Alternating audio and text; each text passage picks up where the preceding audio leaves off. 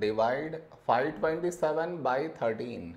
While doing this division, many do this mistake. What is the mistake that they do? I will let you know. But before that, we should frame it in this way. 527 and 13 here. This is your step 1. Next. Here we have 5 and here 13. 5 is smaller than 13. So we should take two numbers 52. When do we get 52 in 13 table? 13 fours 52. Now we should subtract. 52 minus 52, 0.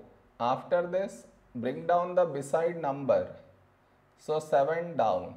After this step, the mistake happens, and the mistake is this.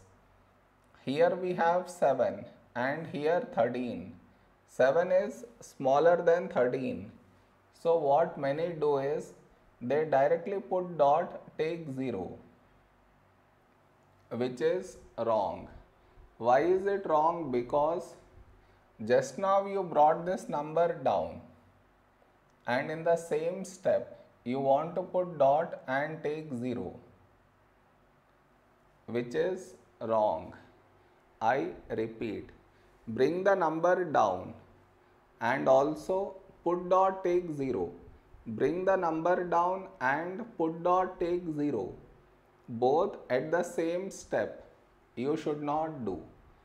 Instead, what you should think of doing is, which number should we write here?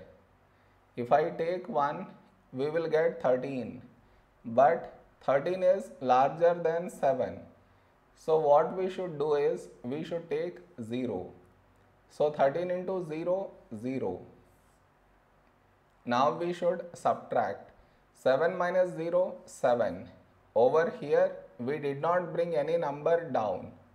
And 7 is smaller than 13. So now we can put dot and take 0. So 70. A number close to 70 in 13 table is 13 5s, 65. Now we should subtract, we get 5. You continue the division, I am not doing that. Did you understand where does the mistake happens? You should not do that mistake.